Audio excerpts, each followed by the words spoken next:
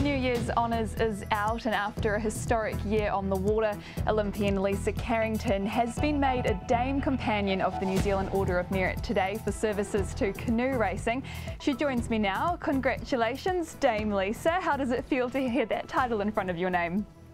Yeah, I mean, it's, I'm still kind of getting my head around it. Yeah, it's different, but yeah, it's kind of not something that I thought I'd ever be called. Yeah, it's funny like that. I mean, we speak to lots of athletes specifically, you know, always talking about how they don't necessarily think about that as a goal or something that they'll, you know, be able to get as a title one day, but sort of adjusting to it, it must be such an honour. Yeah, I mean, if you think about all the, you know, all the other women and men who have received this honour, I think, you know, they've done such amazing things, and to be alongside them is really special. But, you know, I'm still kind of figuring it out and kind of getting my head around the magnitude of, you know, what it actually means. So yeah, it is incredibly humbling and special. Yeah. Yeah, well, this year you obviously became the country's most successful Olympian. It's been an incredible year for you at the Tokyo Games as well, adding 3 gold medals there. Does something like this just sort of top off the year for you? Yeah, I mean, it's not, like you said, it's not something that I expected, but it is a really nice way to kind of, yeah, finish off the year and kick off 2022. So, I mean, 2021 has been a massive year, not just with the Olympics, but with COVID and that type of thing. So, I mean, it's really nice to be able to look back and just think, wow, we've made it this far. You're of course joining us from your family home, so have you had a chance to obviously talk to the family about it? Talk me through their reaction to the news.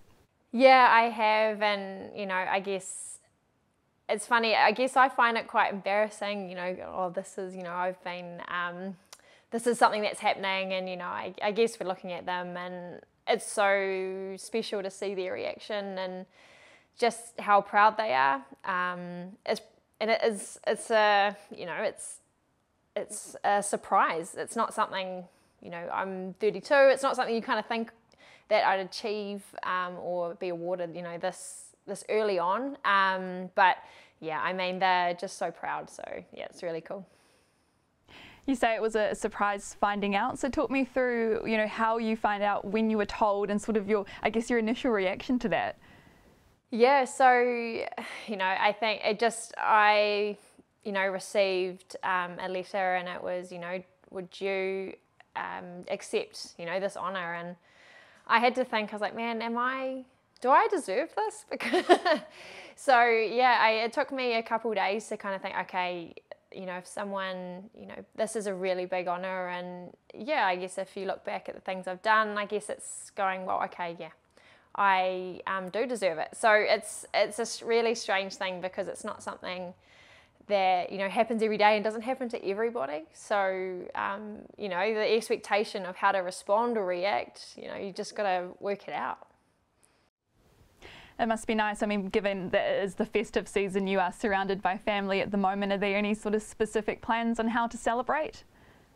No, not really. Just spending time with each other. And it's been a long time. I haven't been able to celebrate with my parents since I got back from Tokyo. So, you know, I've been away for a long time, and so really it's just about spending time together and enjoying each other's company. And you know, we've got a beautiful country, I'm in a beautiful place, so just really just trying to absorb that. And as you said, there certainly is more to come. You've already expressed that you have committed for another Olympic cycle, and obviously that's still a few years away, but where are you at the moment in terms of sort of training? Have you sort of got a plan for the next year?